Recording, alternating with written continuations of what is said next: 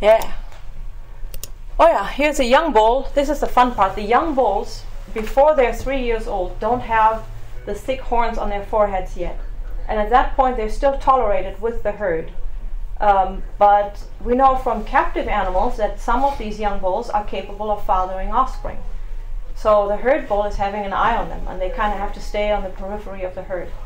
So here's one of these young bulls. This guy's a 2-year-old, and he watched very closely what the big guy is doing, and now he's practicing on a young cow, which is always very comical because he has no clue what to do yet. He doesn't have the moves down. He doesn't have it in the right order.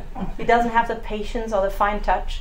Never mind all that courtship, stuff. He just wants to get up there right away. And of course she won't have it. She's like, "Leave me alone, you creep." He's like, "Nah." But they learn from each other. I mean, you can literally watch them. These young bulls watch in awe as the big bull goes about his business. They just stand and they follow him around and they look, and it's really kind of cute. And likewise, the young cows are very interested in when a baby is born. They come and they have a look, and I think, like all social animals, they learn a lot from each other just by watching. So here's a little clumsy attempt there. That's not going to go anywhere. Here they are, bull, cow. They're both, well, she might be 3, but he's 2. So see here, he still has hair on his forehead, but it's going to grow over with horn during his next year. Yeah. Oh well. Well, now here, this is sort of a picture that was in one of my thesis papers. Just interesting, like there's always a little bit of misconception about this concept of leadership. The bull may be the biggest, most dominant animal in the group, but he's not the leader in terms of the one who determines where we go next. That's usually the cows. And the older cows sort of share the role of leadership. They're the ones who say, "Okay, we're going to go over there now, and we're going to eat that stuff now." But the bull will try to manipulate their movements during the breeding season because he wants to have them where he can have an eye on them, where he can control them so they don't sneak off and, go get married somewhere else. And this is just a couple scenarios that I sort of put into a little graph, like, cows traveling along a beach. But he has other ideas. He doesn't want them to go in that direction, so he keeps blocking their way. He keeps moving in front of them, blocking their way, and turning them around. And this repeated itself several times until they finally gave up and said, "Okay, then you just tell us where you want to go."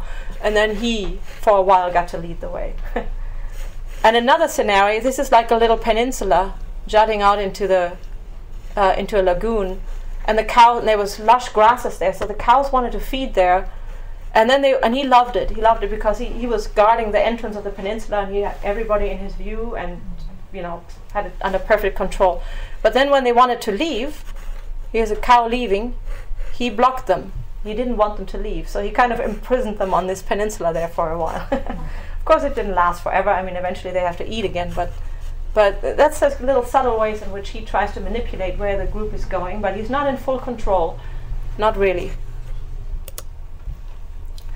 Well, as soon as the plants lose their color or are no longer green, some of them are no longer so good to eat. So the willows usually get abandoned by the time they turn yellow. These are sedges here, a little wedge of a wet sedge box. This is Cape Cruisenstern, north of Kotzebue. A couple of musk oxen there. And of course, soon it's winter time. And during winter, I mean, this is at least 6 months out of the year. Food is very scarce. I mean, much of it is just brown and gone and dried up, and there's lots of dried grasses still and sedges. Those they can eat.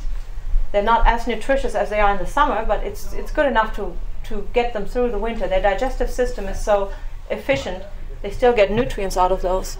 Here's 4 young bulls. Well, 2 younger ones. These are younger, and these are older. The younger ones still have sort of a white, pristine look about their horn bosses. And now, after the rutting season, their testosterone level just goes, and they become very docile and very friendly again, and they don't mind hanging out together during the winter because, there's no girls to fight over at that time of year, so they're all very peaceful. Here's one of those places where they feed in the winter, but this picture was taken in summer. So this is one of those high and dry places. This is as lush as it'll ever be. This is mountain avens, and there's a few little sedges sticking out of there, and that's about it. I mean, there's not much to bite. in the wintertime the place looks like this.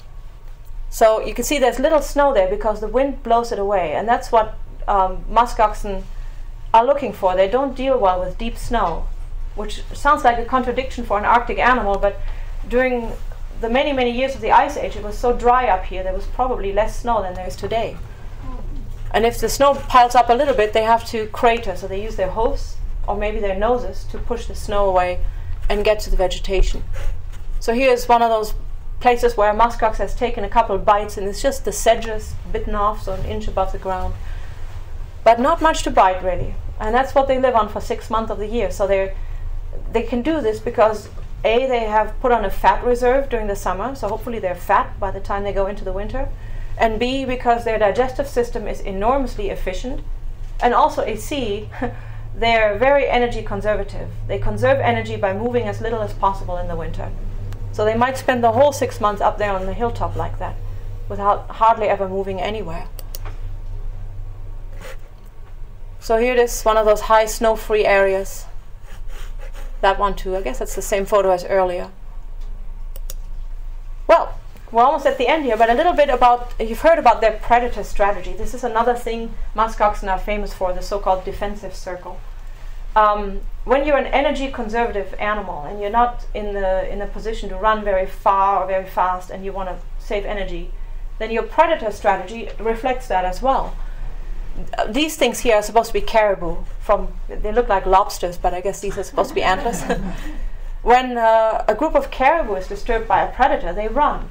You know, sometimes they scatter in all directions, confusing the predator.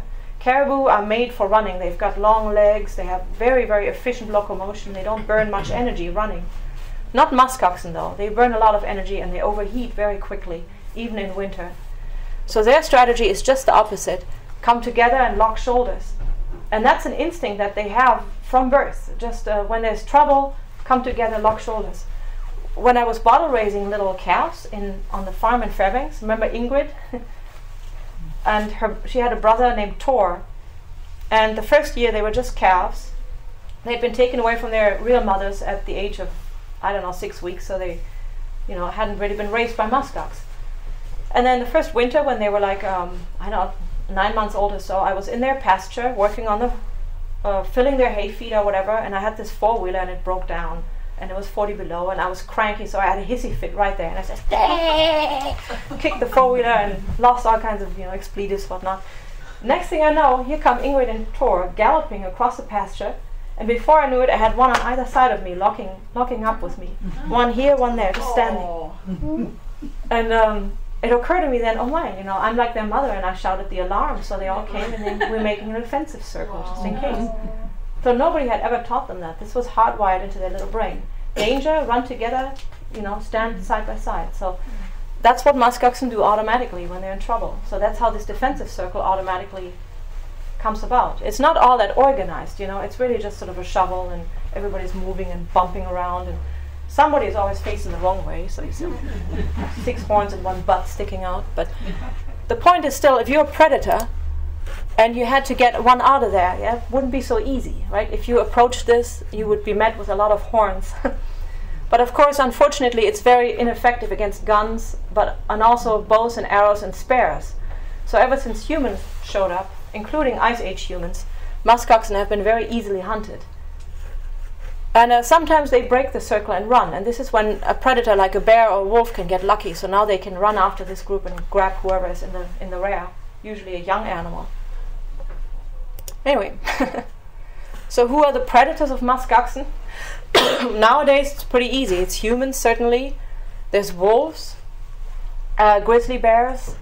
Polar bears have been observed to eat musk oxen in a couple occasions now. They're running out of sea ice, so more and more often now they actually hunt on the land. But not so long ago, during the Ice Age, there were many other predators here, and musk oxen, their evolution for most of their time on Earth has happened in the presence of these other predators as well. So this defensive strategy reflects those predators of the past as well as the ones we still have. So we had lions here, Arctic lions during the Ice Age. We had saber-toothed cats, dire wolves, which is a larger species of wolf, short-faced bears. Nowadays, researchers tell us saber-toothed cats I don't know if they would have eaten musk oxen. Maybe they were probably more like an ambush predator. Short-faced bears were most likely more of a scavenger, but certainly lions. I mean, lions. We still know we still have lions on Earth, so we can know pretty well how they hunt. You know, they can take down buffalo and even elephants. So I'm sure they would have hunted musk oxen.